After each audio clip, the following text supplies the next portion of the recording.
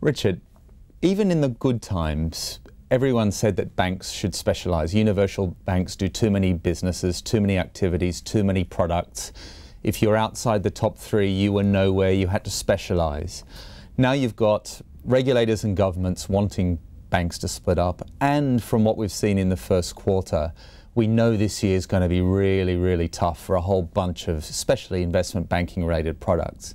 You argue in your note today that all these things together mean that it's more crucial than ever for banks to start concentrating on what they're good at, right? Absolutely. There are not only the regulatory issue, there's also just the sheer markets. And when clients are standing on the sidelines, even the most amazing flow monster business that just sits on client flows and processes them at a very economical rate is going to suffer. So rates are coming, you're finding that whether it's in equities or fixed income, currencies and commodities, everything is down. And don't forget the first quarter is a bit of a hooray first period when everyone sets rates for the whole year. So now is the time to start focusing and really thinking in depth. What are your ultimate strengths? And so give our readers some examples. Run down some of these European banks and what they should be in. Yeah, sure. I mean, let's have a think.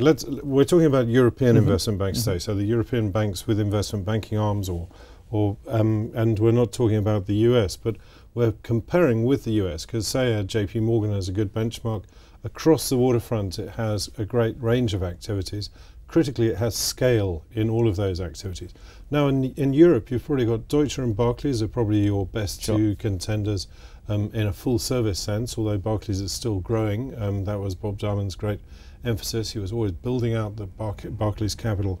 Then you've got another two in Switzerland, UBS and Credit Suisse, that spend their whole time growing, but they get into the top league and then they drop out again. So question mark there, and don't forget they've got the Swiss regulator breathing down their neck and they've got capital concerns. I'm not saying they need capital urgently, but you know they're going to have to watch how they use their capital. Then there's the next division down, if you like, which is people like BNP Paribas, Societe Generale. BNP Paribas, first class in DCM, debt capital markets and FIC. SocGen, particularly good in equity derivatives. And then you've got a couple of Brits. You've got HSBC, which is good in its global banking and markets section in FIC. And then you've got RBS, which is, to me, the first bank that's really breathed in deep and said, we can't be all things to all people. We're just going to play to our strengths, and what we do best is debt capital markets. And my final question would be, how brutal do you? Do you exit very, very quickly? Do you manage down? What's the right way for a bank to do it? Banks are hopeless at cutting costs, and particularly at cutting headcount. They cannot cut salaries, so they have to cut headcount. They can't do it quickly enough.